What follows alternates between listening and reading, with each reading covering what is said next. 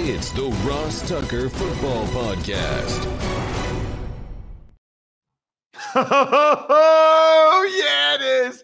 But it's not just any Ross Tucker Football Podcast. It is a Monster Monday presented by DraftKings. It is a new week, and there's a ton of news.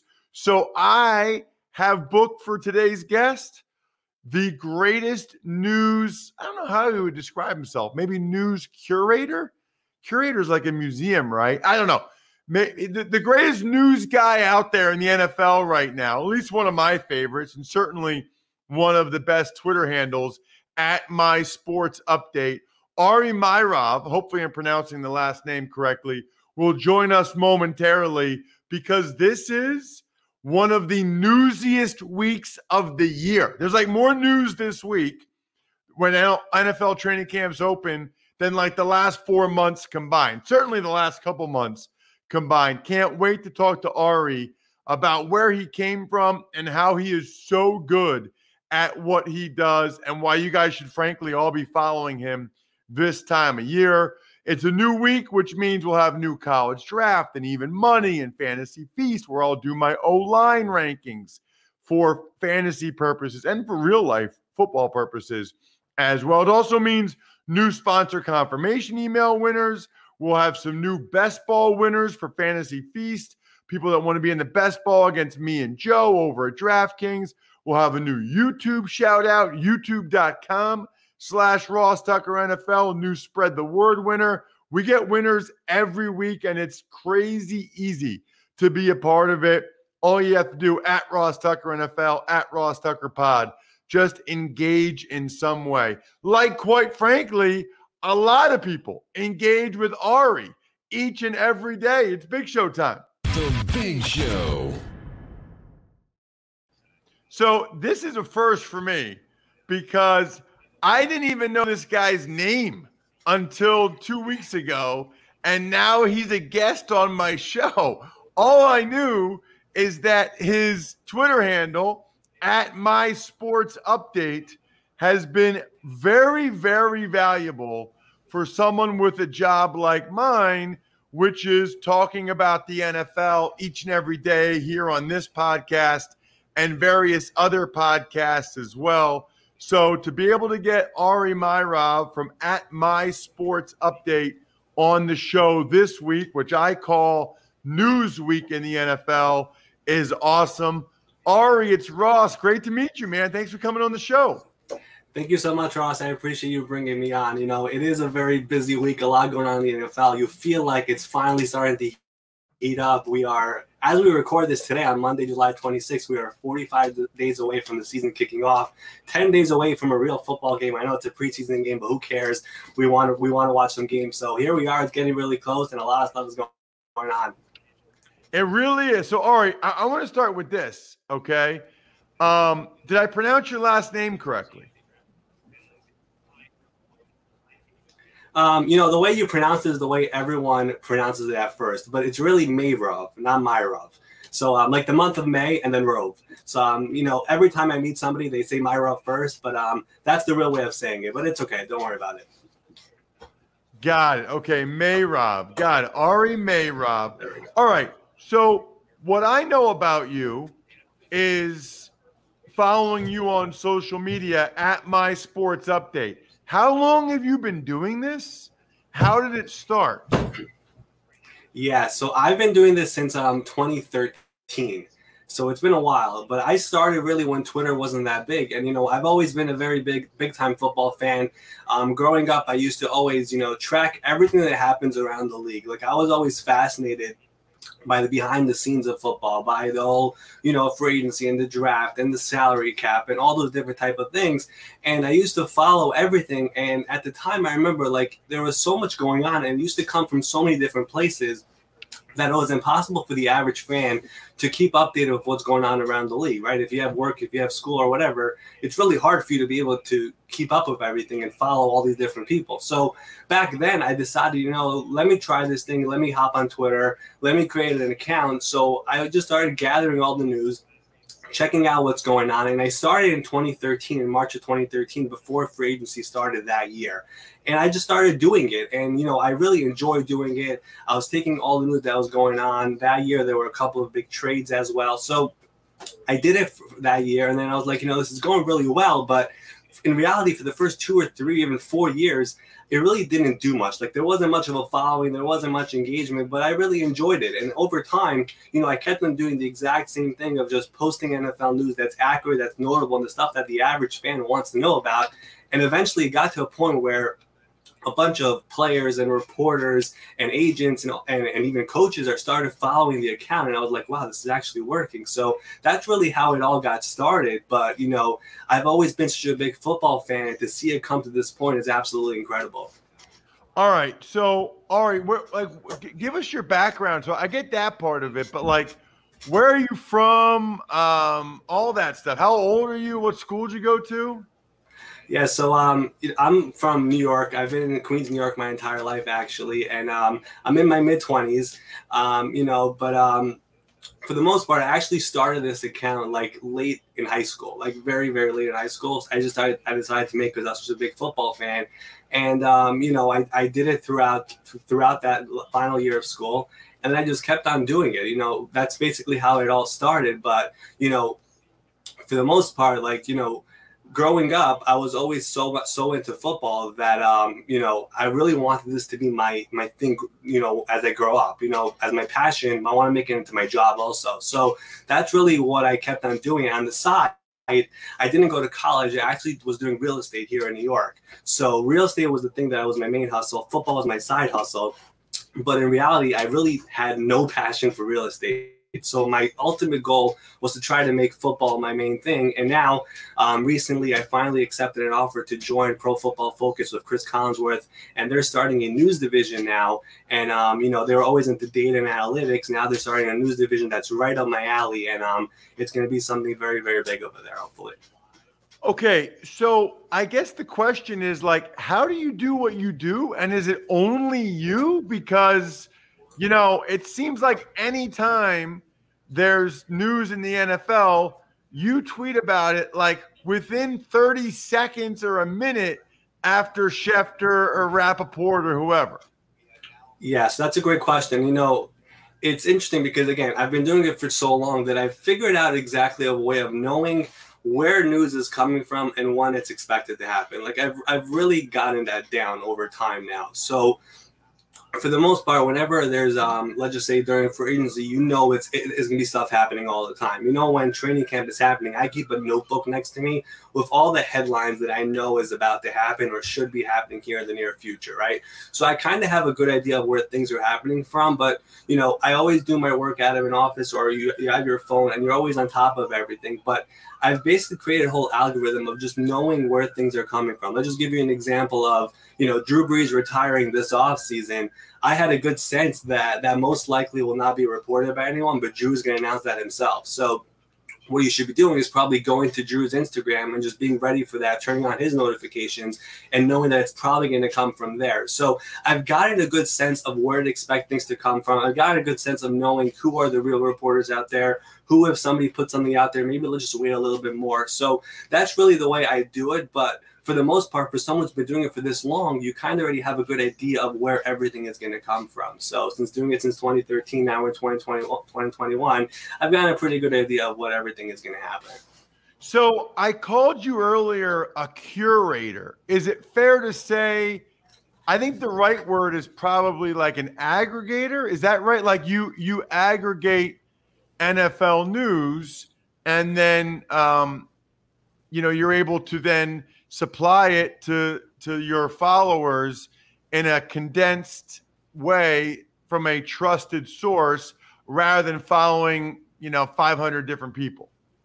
Yeah, I think that's a good way of putting it. It's like a news hub, basically. It's a hub where you get all your news in one place instead of following so many different people. But, that's what it's been up until now. But over time, my ultimate goal is to also be able to break stuff on my own. That's really what PFF is trying to do now, where they're adding a news division. They want to get involved in the breaking news game. So that's going to be part of it as well. We're going to start having our own stuff as well, hopefully here in the near future. But up until now, for the most part, we've been just a news hub, and it's a one-man show with just me doing the account. I know you asked that before. So it's really just getting everything that's notable for the average fan that you need to know to get ready for football season, when the games are going on, what injuries are happening. You go to the account, you're getting everything there. So that's really what it's been. That's what it's always going to be.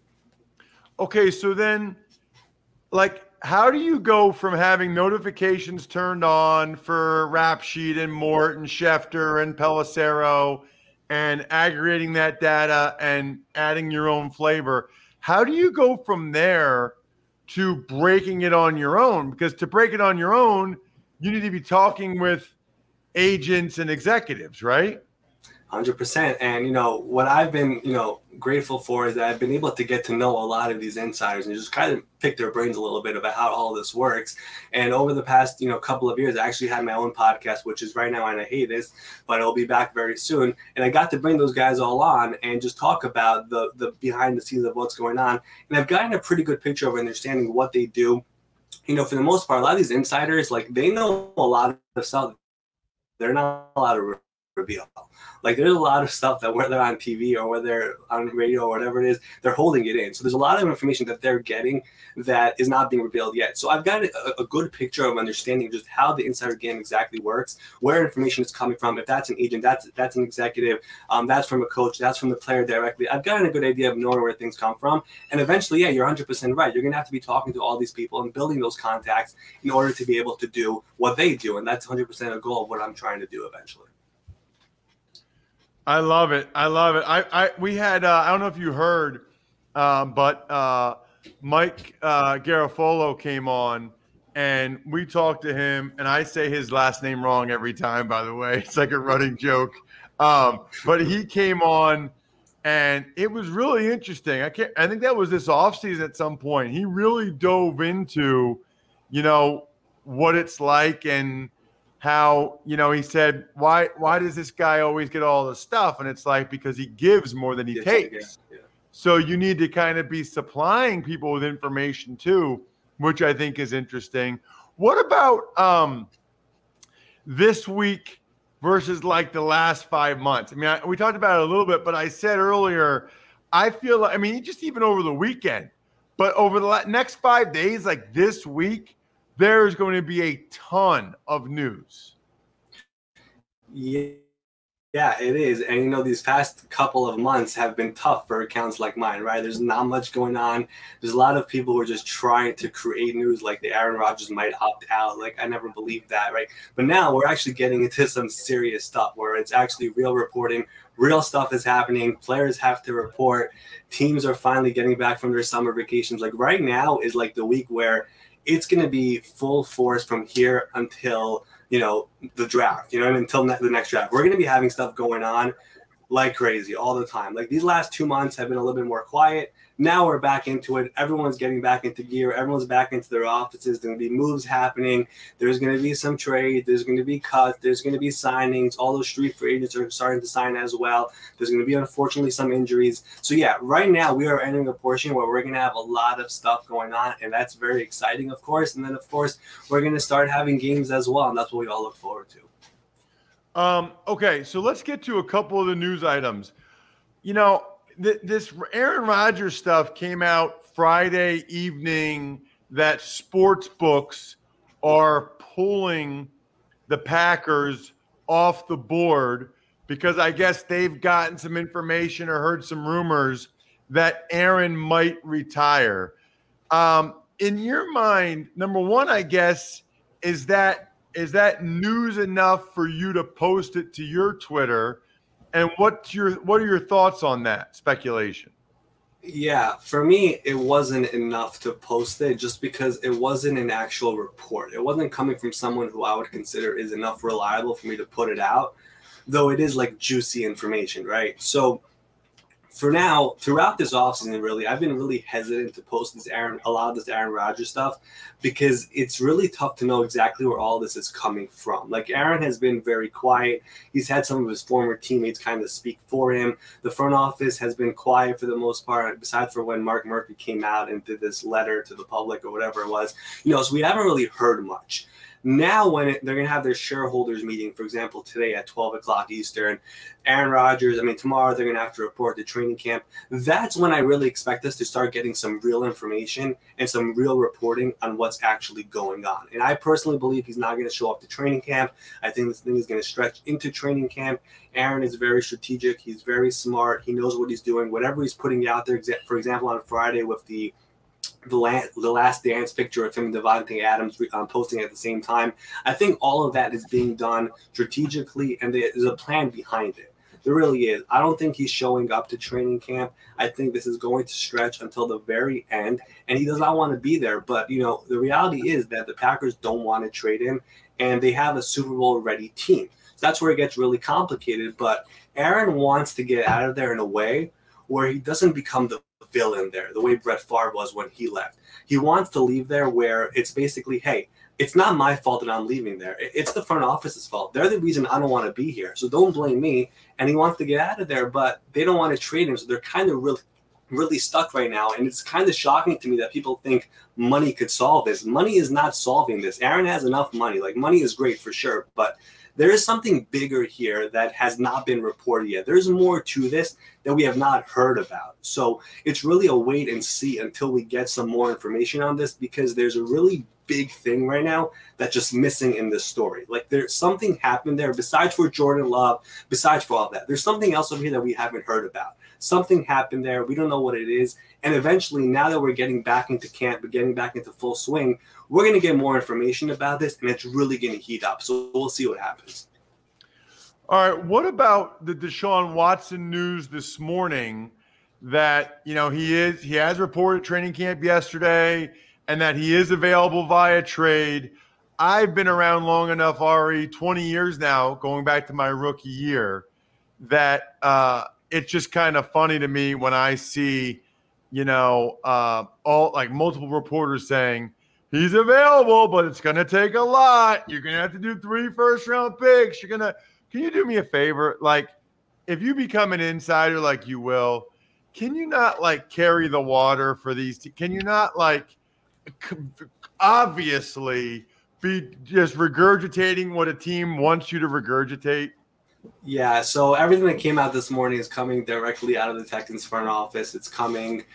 Some of it might be coming from his agent as well, David Mullighetto. For the most part, this is they're trying to get this thing moving. But the reality is over here as well, I don't see the Texans trading him until they're able to get that full maximum value that Deshaun Watson is worth.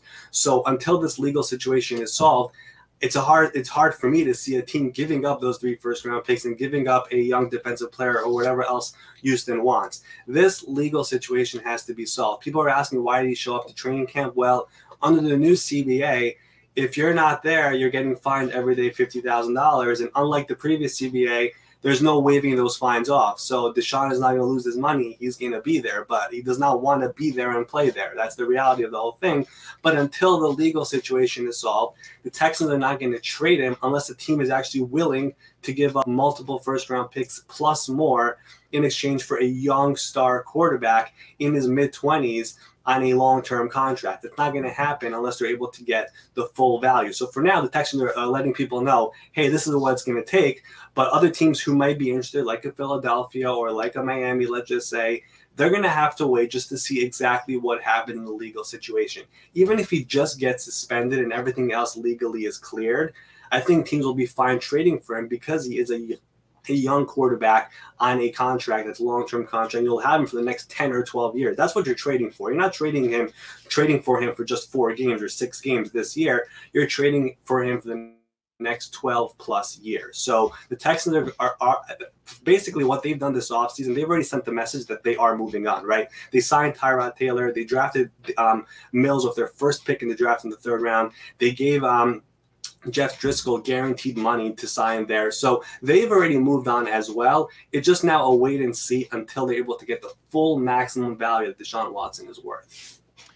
You got to check out this man on social media at My Sports Update. Look, what I like about Ari and what you just heard, okay, is yes, he aggregates from all the different news sources, but also he doesn't just post everything. He is, he takes a discerning eye at what he thinks is really news and really worth posting versus not really news and not worth posting. Ari, I have so much respect for people that do it the way you did it. Nobody knew you. You came from nowhere. You're a kid in Queens that just had a passion and started tweeting about it.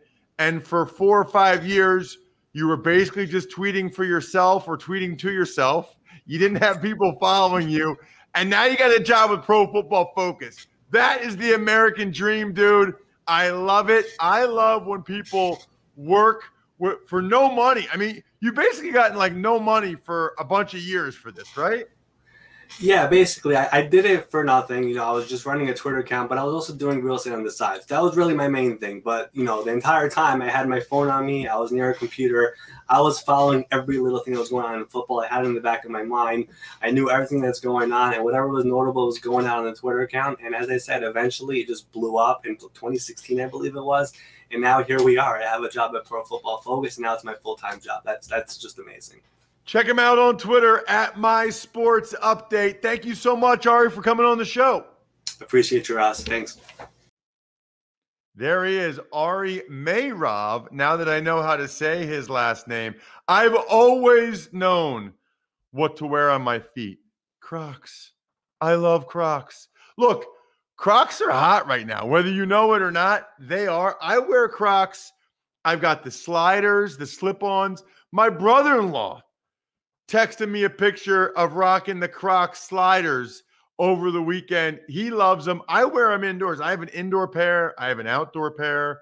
Here's the deal.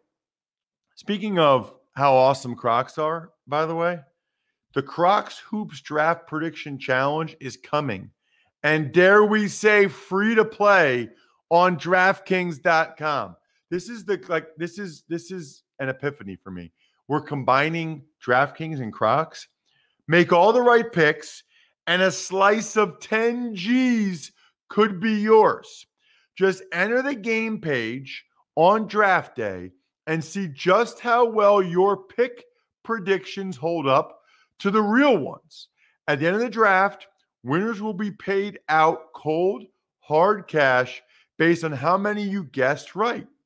Visit DraftKings.com/Crocs on Thursday, July 29th to make your basketball draft predictions. We hope your future is full of comfort and possibly full of money. Learn more at DraftKings.com/Crocs. Tux Takes. Good morning, Ross. You touched on it with Ari, but let's get your thoughts on all the Aaron Rodgers news over the last couple of days. So I don't believe he's going to retire. Obviously, the retirement thing is just a tool. He doesn't want to stop playing football. So the retirement thing would be just basically doing a Carson Palmer where you say you're retiring until they trade you. But the problem is they don't have to do it, and they can come after your money. I personally, and I might be wrong, and we'll talk to Andrew on Wednesday about this, I might be wrong. I think this news leak, this rumor that somehow got to the sports books, I think the rumor is out there because Aaron Rodgers and his representatives want it to be out there. And I personally believe that this is sort of the last negotiating ploy, if you will, before the start of training camp. Tux Takes. Got some wide receiver news, including another Packer in Devontae Adams unhappy in breaking off contract talks. Saints wide receiver Michael Thomas having ankle surgery in June. Bears trading Anthony Miller to the Texans, and Dede Westbrook signs in Minnesota. Yeah, I mean, D.D. Westbrook, it's a good play. I guess it's a good place to go and try to be a third receiver with Thielen and Jefferson there in Minnesota. You're going to get a lot of single coverage. As for Anthony Miller to the Texans, we're actually talking about this on with the patrons, patreon.com/RT Media, the diehard Tuckheads. I I don't know what happened there in Chicago. His rookie year, now I know he got hurt and never really recovered, but his rookie year, Bry, he did some really good things, some really positive things. And then he got hurt, and it was like he fell out of favor, and that like he got in the doghouse and never got out. I don't know if he doesn't know what he's doing or if it's an attitude thing. I don't know what's going on there. Devontae Adams, look, I mean,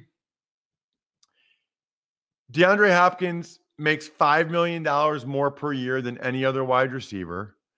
That was because his contract had 3 more years on it. So that new money average is for 4 and 5 years from now that he gets that. So I can understand why teams are like, yeah, we're not giving that to you now. That's not what the market is now. That's what the market is when DeAndre Hopkins' original contract with the Texans expires. Then it tacks on that those averages per year. So that's an interesting situation.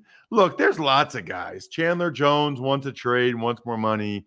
Zadarius Smith isn't happy with his contract. Like, there's lots of guys that aren't happy with their contract. That's normal this time of year. Let's see whether any of them don't show up or not, because it's $50K a day mandatory if you don't. As for Michael Thomas, your Saints down there, Bry, this is bad. I mean, he's going to be out, you would think, at least the first couple months of the season. And I don't know why on earth he waited till June to have the surgery. I totally get, let's see if it heals on its own. Let's see if I don't need the surgery. But as Dr. Chow wrote, and I agree, you got to make a decision at some point. I mean, you gotta say, okay, it didn't work. I mean, I had my back surgery in April so that I was ready to go for the first day of training camp. You know, Michael Thomas isn't even going to be ready to go for the start of the season. Tuck's Takes. Some NFL news out of the state of Texas. Cowboys signing Malik Hooker, defensive end DeMarcus Lawrence undergoing back surgery this offseason, and Deshaun Watson reporting to Houston Texans for training camp. So, you know, DeMarcus Lawrence, that's bad.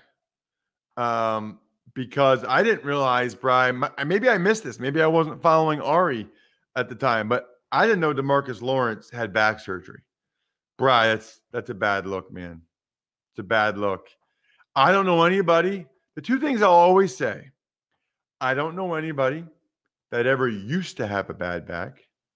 They still have a bad back afterwards. And I also don't know anybody who felt like they were a better player after back surgery. Now, maybe it was bothering him last year, and so maybe he can be better than he was last year, but I don't envision him ever getting back to the player that he was after a back surgery, and that's primarily speaking from my own experience. And then as for the Deshaun Watson stuff, yeah, man, it is heating up. I thought Ari made a really good point. If you're the Texans, you want to get maximum value in return for this asset you have. The problem is the legal situation really clouds that. Is a team going to give you what the value should be for Deshaun with this legal situation hanging over their head? I doubt it. And by the way, if you're one of these rumored interested teams, the Eagles or the Dolphins or Broncos, whoever, are you going to give up everything that the Texans want with the legal situation hanging over your heads? It's a tough spot to be in for really both sides. It would be nice if they had some clarity on the legal situation, but they don't. Tuck's Takes. And lastly, the Minnesota Vikings reportedly cut ties with O-line coach Rick Dennison over his refusal to get vaccinated. And the Patriots are going to be without the services of Cole Popovich as well. Right. So I guess I saw another report that now Dennison and the Vikings are still talking, but it sounded like they were going to let him go. they need an offensive line coach that can coach their players. And with the NFL's rules, if you're not vaccinated, you can't coach them in person. So what good are you? And I know that frustrates some people out there that are opposed to the vaccine, but that's what the NFL came up with. And so the teams have to play by those rules. I guess Cole Popovich maybe is in the same category as well with New England. I don't know. A couple other notes, by the way, Bri. Bunch of players being put in the COVID-19 list by various teams. So I guess they're coming to camp and they have it. Jeremiah Owusu-Koramoah, the second-round pick for the Browns. Big signing this morning, or maybe it was last night. The Eagles signed cornerback Steve Nelson to play opposite Darius Slay. Steve's been a very solid corner for a long time in the NFL. That's a big signing by the Eagles, and proves once again, by the way, that they are going all in to try to win this year. I think people looked at it like transition year. No. They're trying to win this year. They're just trying to make sure they have maximum flexibility for 2022 and beyond. And then the Bengals gave DN Sam Hubbard a 4-year, $40 million extension. College draft this week will be tomorrow, as will the Even Money podcast. Should have Andrew Brandt later in the week here on the Ross Tucker Football Podcast. And I am giving you my O-line rankings on the Fantasy Feast. You'll love those. Shout out to Pizza Boy Brewing, Sporticulture, Vision Comics with an X, and HumanHeadNYC.com. I think we're done here.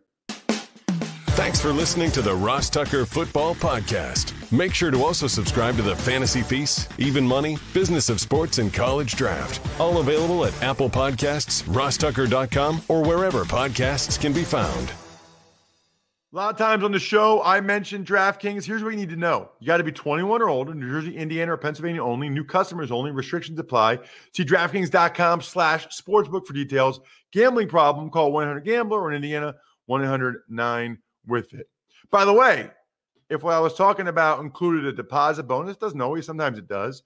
Deposit bonus requires 25 times playthrough, and deposit bonuses are paid out in site credit.